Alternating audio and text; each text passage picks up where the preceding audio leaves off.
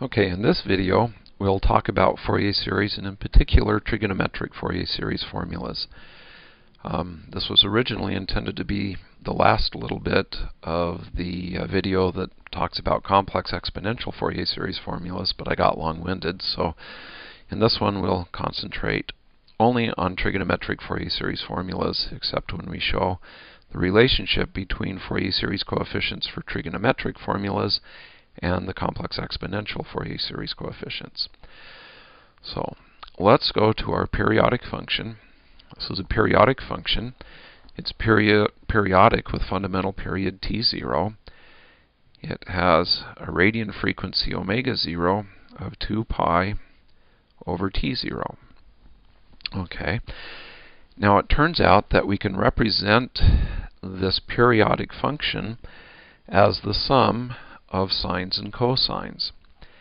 And the formula for doing this is the following. X of t is equal to a coefficient a0 over 2. You'll actually see that called different things in different books. Plus the summation from k is equal to 1 to infinity of a sub k cosine omega 0 t plus b sub k sine omega 0 t.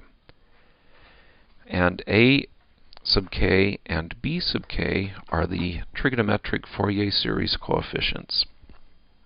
Okay. You can compute those typically, as in the previous video. You're usually given x of t, and you want to compute the Fourier series coefficients from x of t. So it turns out that a sub k can be computed as 2 over t0 times the integral over one period of the function. So this can be any period of the function. You can start at 0 and go to t0. You can start at minus t0 over 2 and go to t0 over 2. You can set this up any way you want to, as long as you integrate over exactly one period. X of t cosine omega 0 t dt. And the b sub k's are defined similarly, except that instead of multiplying x of t by a cosine, you multiply it by a sine. Okay, so, and a0 is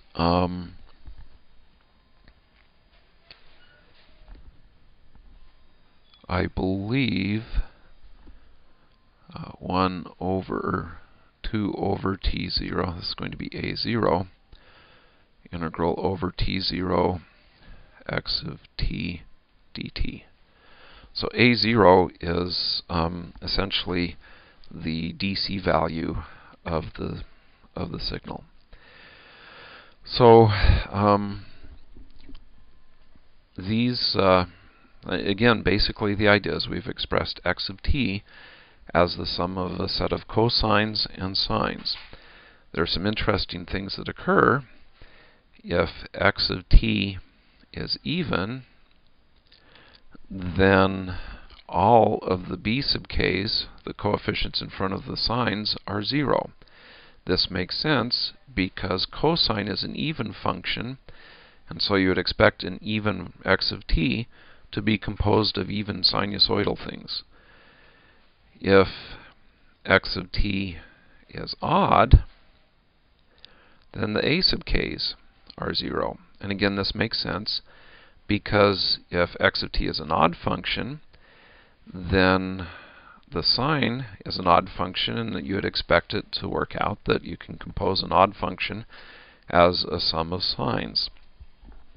So this is the trigonometric Fourier series.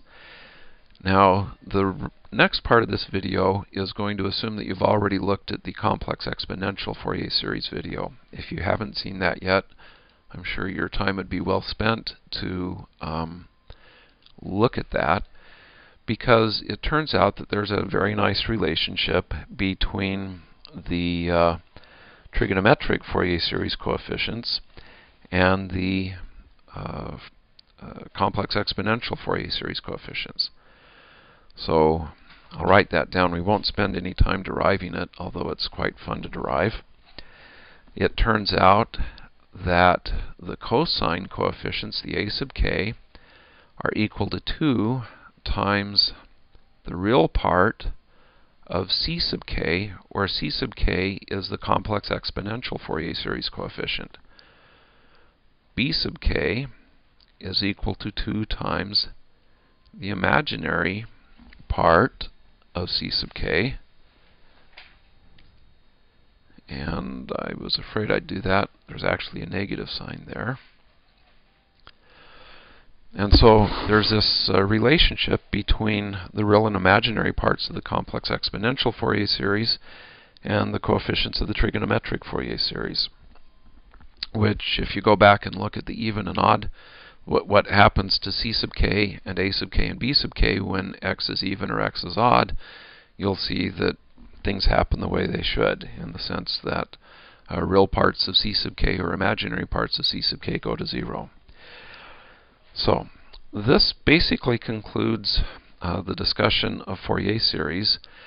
I will, in a subsequent video, show how to actually go ahead and compute c sub k for a particular video, or for a particular function. Particular video. I have no idea where that came from.